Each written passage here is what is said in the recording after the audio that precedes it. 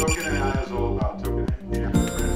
Listen, I'm going to give you this little piece of paper. Are you willing to accept this paper in return for the because they are creating these APIs and easy onboarding.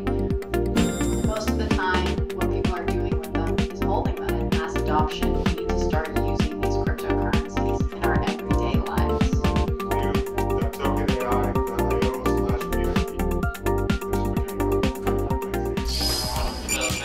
For LoyalCoin programs in the Philippines since 2000 Under Armour, Havaianas.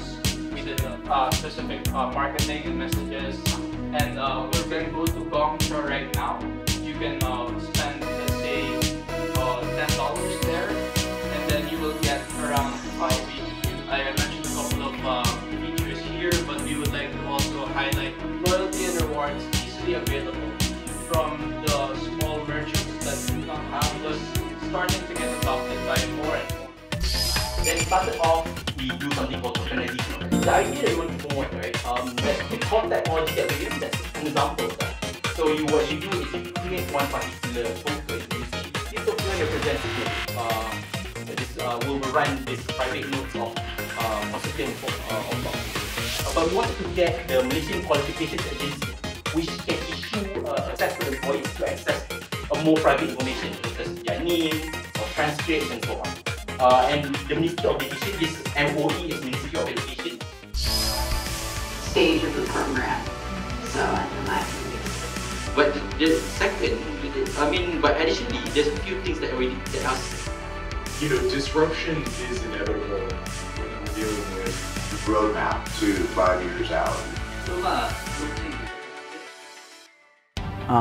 My name is Robert Velick and I'm from Tech Bureau Europe SA and I'm blockchain advisor. What my goal is in the company is to bring the private blockchain and our solutions to business and established business.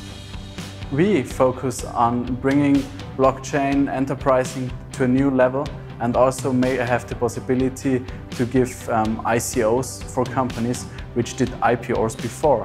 So we try that companies consider doing an ICO and help them in an all-round solution.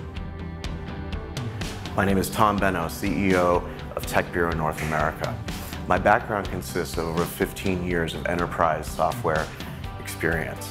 Catapult, which is mijin's second version of its private blockchain.